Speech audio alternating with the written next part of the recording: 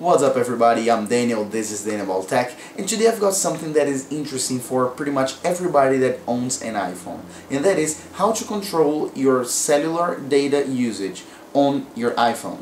Okay, so pretty much everybody nowadays has a limited data usage on your plan, your cellular plan. So that means you don't have unlimited data anymore. Before, it used to be very common, not only in the USA but all over the world. But then the networks got all jammed, and due to the heavy traffic, nobody could actually use the networks. It decreased the speed a lot. So then what they did was they created limits, and those limits can be 2 gigs, 5 gigs, 10 gigs, 15 gigs, 20, 30, doesn't matter. But the point is, you probably have a limit on your data plan. If you don't, you can consider yourself a very lucky man.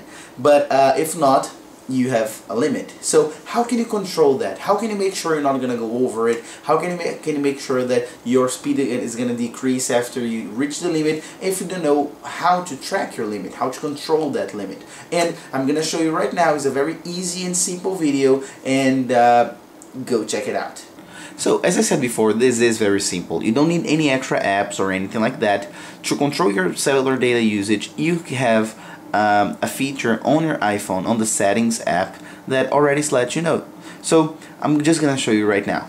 So you go to settings, then you go to cellular, and then right here you have cellular data usage, and you have current period 7.7 gigs, as you guys can see right there, 7.7 gigs.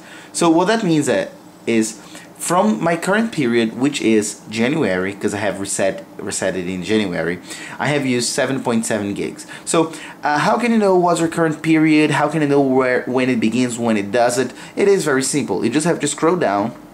This is the list of all my apps that I allow to use data, cellular data. So you scroll down and then you hit reset statistics. So then reset statistics. Once that is reset, your cellular data usage will go to 0. Okay, so now you know that you haven't used any of your cellular data yet. So what that means is, if your data is renewed every 1st of the month, or 15th of the month, or 20th, whatever, when you know that your data plan, your limit has been renewed, you can just go ahead to the bottom as I showed you and reset. So then your cellular data usage will be 0, and then you can keep track of that. So then let's imagine you have 5. Once you keep track of that, and then you know it's 4, you can just reduce a lot. You can just like turn on airplane mode, just use it on Wi-Fi. And just as an extra, if you're very close to reaching that limit, you can just go to cellular, as we were before, and then turn it off. Okay, once you turn it off, you won't be charged of data usage. I mean, your phone just won't use it. If you're not connected to Wi-Fi, as I am, you won't be able to load any content of the web.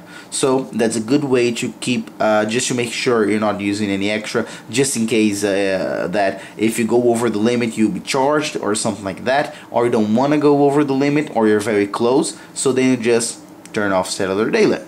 So that's pretty much what I wanted to show you guys. I really hope you like it. I hope it was useful for you.